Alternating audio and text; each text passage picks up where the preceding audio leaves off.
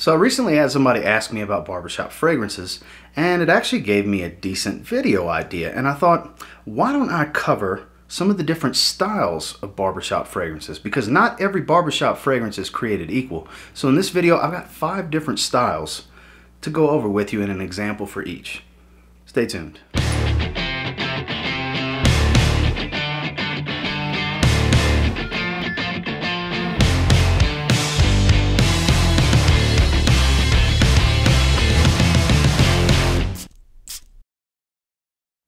Starting with some more vintage styles, and there will be a few that are a little bit more modern, but barbershop fragrance is a classic style based around aftershave, aromatics, citruses, spices, and even sometimes some leathers and things like that. And with this first one, this one definitely is dominated by citruses and aromatics. This is Moustache from Rochas. This is the Eau de Toilette. While the Eau de Parfum gets all the love for being similar to YSL Tuxedo, this essentially smells kind of like lemon heads in the opening because it's kind of a candied lemon, almost sweet lemon at the top with a lot of aromatics and lavender and stuff like that. Still has a vintage style. While not smelling too dated, I'm not going to sit here and say it smells like some modern blue fragrance, because by no means does it. But this one features, like I said, citrus dominance mixed with the aromatics, not so heavy on spices and leathers and more dense components. This is much more bright, fresh, and uplifting. Definitely works really well in the warmer weather, and this is one that has that elegance and appeal, yet not so serious that you can't wear it with a t-shirt such as I'm wearing right now. So prime example for a citrus and aromatic dominated version, light and airy, would be Moustache EDT. Next is lowers the citruses a little bit, dials up some more of the aromatics. You get more soapy appeal, and this one in particular adds a nice dry tobacco to add a little bit of an elegance and gentlemanly touch, this being the original Dolce & Gabbana Pour Homme. So nothing new here. This has been around since '94, been through a few formulations. The older style bottle had a sticker label, whereas this one has the fragrance name printed on the front. Like I said, with this one, it's geared more towards the aromatics. While the citruses are still there, they're toned down. They're just present up top. And then as it dries, the lavender really takes over. It's all about the aromatics and the tobacco with this one, in my opinion, to my nose. It has more of an elegant appeal to it. Another one that's not too serious that you can't wear with a t-shirt, but I would gear this one more towards a great work fragrance, or, you know, polo shirt, Oxford suit and tie, because it has a little bit more class to it than the citrus dominated barbershop style fragrance. This is a timeless classic, in my opinion, that doesn't really get much love anymore, but is still a great fragrance nonetheless. No slouch in performance, but no beast at the same time. It's kind of in that sweet spot. It's just a great masculine barbershop fragrance. It's Dolce & Gabbana Pour Homme. Next, this one features a lot more denser components, the leathers and a little bit more spice, like I was discussing earlier. As you can see, we're kind of evolving the barbershop style as we go through this list of 5. So with this one, still has a nice, lovely orange dominance up top, but the main player here is a heavy dose of lavender, while still featuring some aromatics, because at its core, you have to have some aromatics for it to be a barbershop style fragrance. This being the aptly named Barbershop from Happy Land Studios. This is definitely the strongest as far as projection, and right up there with one other fragrance on staying power, 10 plus, 12 plus hour range. But with this one, I find it to be a bit more loud. There's a bit of some orange, bitter orange type of citrus up top. Aromatics are still very present. While not providing a lot of soapy lavender here, they're still a little present. It's mostly leather. If you like a great citrus leather, this would be the one for you.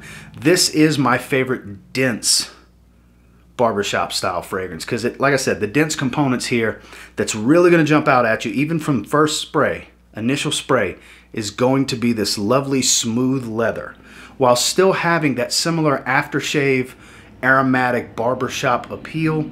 It's much more dense, works better in the cooler weather than the previous 2 that we talked about in this video. So if you're looking for a much more dense, even more masculine, not even really animalic, just more rugged, manly type of barbershop fragrance, Happy Land has you covered, because in my opinion, this is the king of that type of stuff. If you're looking for a dense barbershop fragrance with some leather, look no further than Barbershop from Happy Land Studio.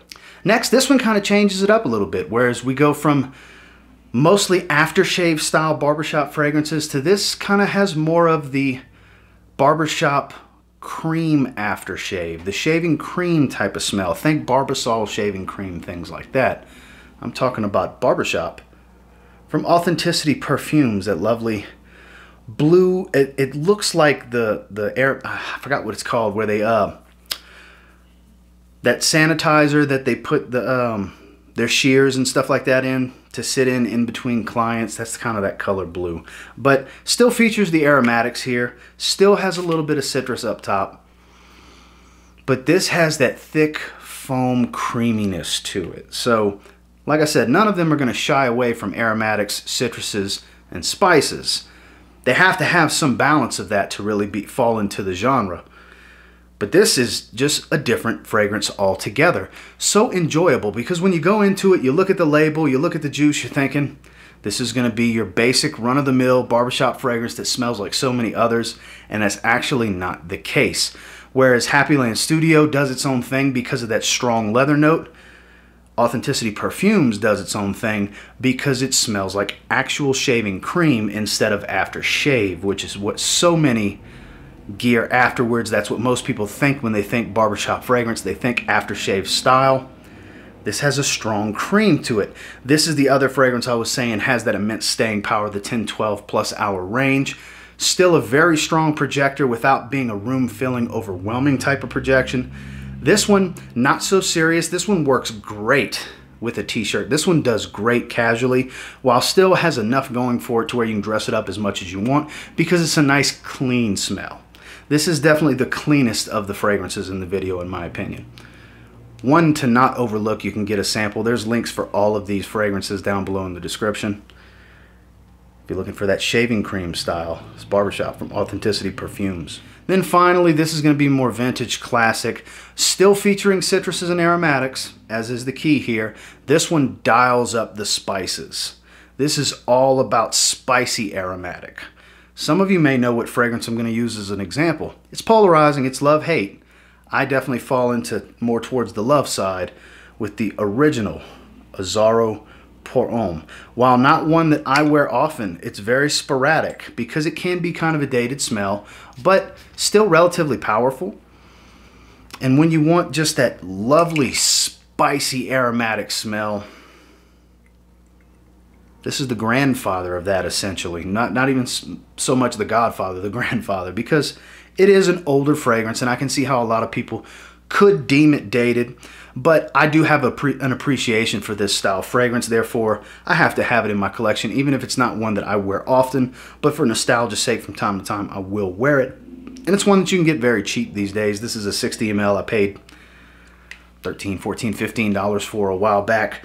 But like I said, clove, spices, warmth, and still aromatic. Very aromatic. Always some type of aromatics at its core. This really gets up in the air in the first 2 hours.